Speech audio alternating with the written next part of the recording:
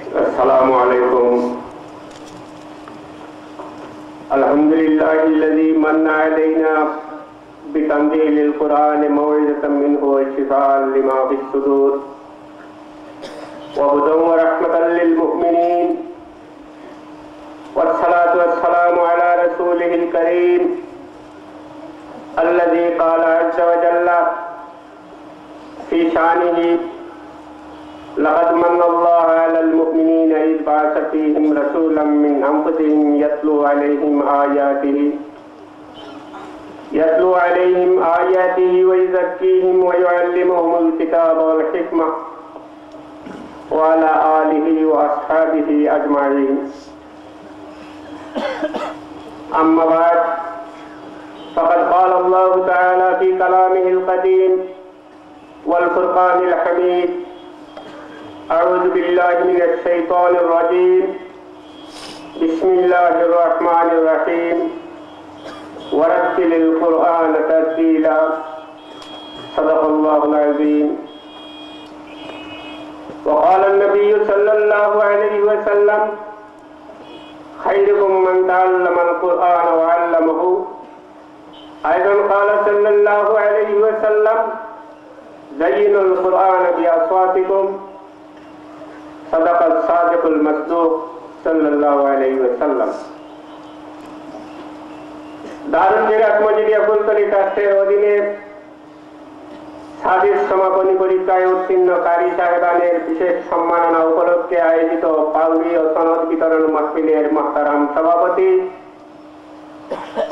শামসুল উলামা রইসুল কুররা আল্লামা সাহেব কিবলা, সম্মানিত প্রধান অতিথি জনাব আব্দুল মতিন চৌধুরী, মাননীয় মন্ত্রী, বস্ত্র মন্ত্রণালয়, গণপ্রজাতন্ত্রী বাংলাদেশ সরকার, কারি সাহেবান, যাদের সম্মানে আজকের এই আয়োজন, উপস্থিত সুধীমণ্ডলী, মাহফিল বাস্তবায়ন কমিটির পক্ষ থেকে সকলের প্রতি আমার আন্তরিক মুবারকবাদ এবং হৃদয় উজাড় করা ভালোবাসা। সম্মানিত উপস্থিতি, মুসলমান মাত্রই অবগত আছেন যে ইবাদত সমূহের মধ্যে সর্বোৎকৃষ্ট ইবাদত হচ্ছে নামাজ, এবং নামাজ শুদ্ধ হওয়ার জন্য অন্যতম পথ কাজ হচ্ছে সিরাত। সিরাত যেন বিশুদ্ধ হয়, এ প্রসঙ্গে আল্লাহ পাকের নির্দেশ দিয়ে ইরশাদ করেন: ওয়ারাতিলুল কুরআন তারতিলা। এবং এরই তাকিদ হিসেবে নবী করিম সাল্লাল্লাহু আলাইহি ওয়াসাল্লাম ইরশাদ করেন: যায়িনুল কুরআন বিআসওয়াতিকুম। যুগে যুগে আল্লাহর মাকবুল বান্দাগণ পবিত্র কোরআনের বিশুদ্ধ তিলাওয়াত শিক্ষার যে খিদমত আঞ্জাম দিয়ে গেছেন, তারই ধারাবাহিকতায় মসজিদে বরহাত আল্লামা ফুলতলি সাহেব কিবলা তার স্বীয় মসজিদ আল্লামা বদরপুরীর নির্দেশে পবিত্র কোরআনের বিশুদ্ধ তিলাওয়াতের শিক্ষা গ্রহণ করে আপন মসজিদের উৎসাহে এক পর্যায়ে পবিত্র মক্কানগরীর রইসুল কুররা আহমদ হিজাজি সাহেবের কাছে পূর্ণ কোরআন শরীফ তিলাওয়াত শুনিয়ে কৃতিত্বের সহিত সনদ অর্জন করেন আল্লামা সাহেব কিবলা ফুলতলি। আল্লামা ফুলতলি সাহেব কিবলা পবিত্র কোরআন ও হাদিস শরীফের নির্দেশ বাস্তবায়নে এবং নবী করিম সাল্লাল্লাহু আলাইহি ওয়াসাল্লামের পবিত্র ঘোষণা খায়রুকুম মান তাআল্লামাল কুরআন ওয়া আল্লামাহু এর মতে দুনিয়ার শ্রেষ্ঠ ভালো মানুষ সৃষ্টিতে গুরুত্ব দিলেন। আজ তিনি প্রতিষ্ঠিত দারুল মিরাত মজিদিয়া ফুলতলি ট্রাস্টের অধীনে পবিত্র কোরআনের বিশুদ্ধ তিলাওয়াত শিক্ষা নেয়ার এই মহান খিদমত দেশে বিদেশে বিভিন্ন শাখা প্রশাখার মাধ্যমে সম্পাদিত হয়ে আসছে। উক্ত ট্রাস্টের অধীনেই সাদিস পরীক্ষায় উত্তীর্ণ বিভিন্ন সেশনে হওয়া সম্মানিত কারি সাহেবানের সমন্বয়ে গঠিত হয়েছে থানাভিত্তিক লতিফিয়া কারি সোসাইটি। আমরা আজ এসবের ওসিলা দিয়ে মহান খুদার কাছে আমাদের মসজিদে বরহাত আল্লামা ফুলতলি সাহেব কিবলার নেক হায়াত কামনা করছি। সময় সীমিত হেতু আমাদের আলোচনার কলেবর আর না বাড়িয়ে যারা এই মহতি মাহফিলের আয়োজনে সর্বাত্মক সহযোগিতা করলেন, বিশেষত লতিবিয়া কারি সোসাইটির বিভিন্ন থানার নেতৃবৃন্দ এবং তাদের সহযোগীবৃন্দ সহ এই এলাকার সর্বস্তরের মানুষের কাছে আমরা ঋণী। কেননা সবাকে সফল ও সার্থক করার জন্য সকলের ত্যাগ ও সহযোগিতা আমাদের মনোবল সৃষ্টিতে যথেষ্ট অবদান রেখেছে। আমরা সবার কাছে কৃতজ্ঞ। আমাদের বিশ্বাস, পবিত্র কোরআনের বিশুদ্ধ পঠন শিক্ষার এ মহৎ তারাকে আরো প্রচার প্রসারে তাদের সহযোগিতা আগামী প্রজন্মের কাছে প্রেরণার উৎস হয়ে থাকবে। পরিশেষে সাহেব কিবলার নেক হায়াত ও আমাদের সকলের মকবুল গোলামি কামনা করে আপনাদেরকে আবারও আন্তরিক মোবারকবাদ জানিয়ে বক্তব্য সমাপন করলাম। আল্লাহ হাফিজ।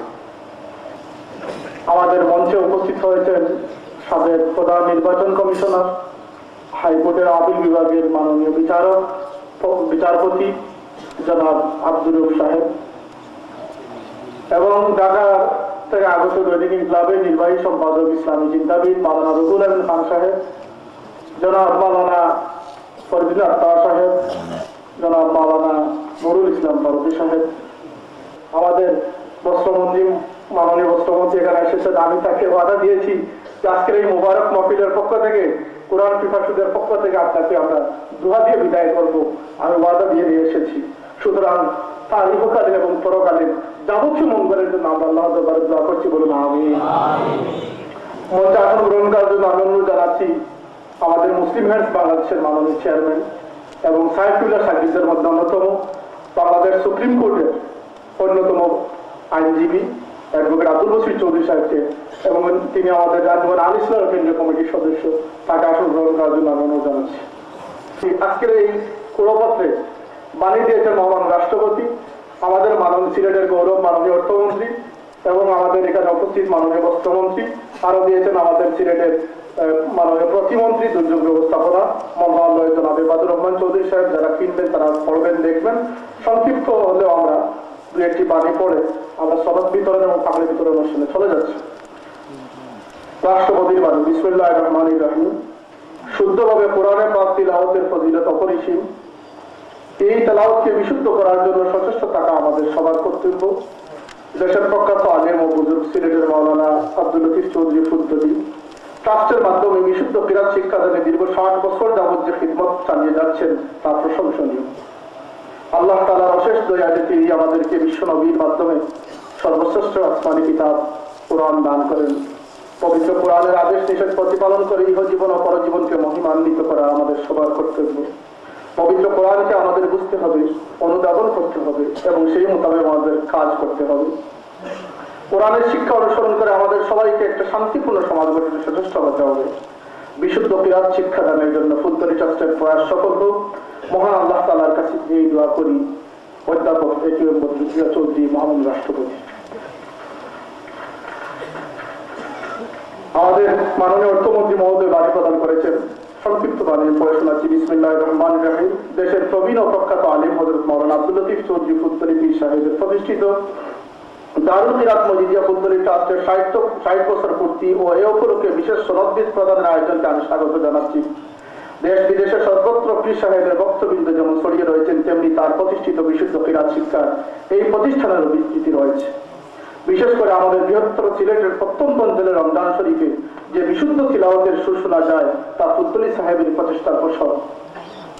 আমি আল্লাহর দরবারে এই প্রতিষ্ঠানের উন্নতি ও পীর সাহেবের দীর্ঘ জীবন কামনা করছি। মোহাম্মদ সাইফুর রহমান। আমি এখানে সঙ্গত কারণে সাইফুলের বাণীটি আপনাদের পড়ে শোনাচ্ছি। বিসমিল্লাহির রহমানির রহিম। নাহমাদুহু ওয়া নুসাল্লি আলা রাসূলিল কারীম। মুমিন বান্দাগণের জন্য তাওহীদ ও রিসালাতের পরেই নামাজের গুরুত্ব। নামাজ মুমিনের শ্রেষ্ঠ এবং আবশ্যক ইবাদত। ইসলামের দ্বিতীয় স্তম্ভ নামাজ সঠিক হওয়ার পূর্ব শর্ত তিলাওয়াত বা কিরাত বিশুদ্ধ হওয়া। তারতিলের সাথে কিরাত পাঠ অর্থাৎ আল্লাহ তাআলার কালাম যেভাবে উচ্চারণ হয়েছে, নাজিল হয়েছে, যে উচ্চারণে নাজিল হয়েছে সেইভাবে শব্দ বাক্যের যথাযথ হক আদায় করে তিলাওয়াত করা উচিত। আল্লাহর কালামের উচ্চারণ নবী করিম সাল্লাল্লাহু আলাইহি ওয়াসাল্লাম যেভাবে শিখেছিলেন, সাহাবীদের তেমনি শিক্ষা দিয়েছেন এবং এর ধারাবাহিকতা রক্ষা হয়ে আসছে যুগে যুগে। আমার ক্ষুদ্র প্রচেষ্টায় কোরআনে পাকের বিশুদ্ধ শিক্ষাদানের সূচনা হয়ে প্রায় 60 বছর আগে। আমার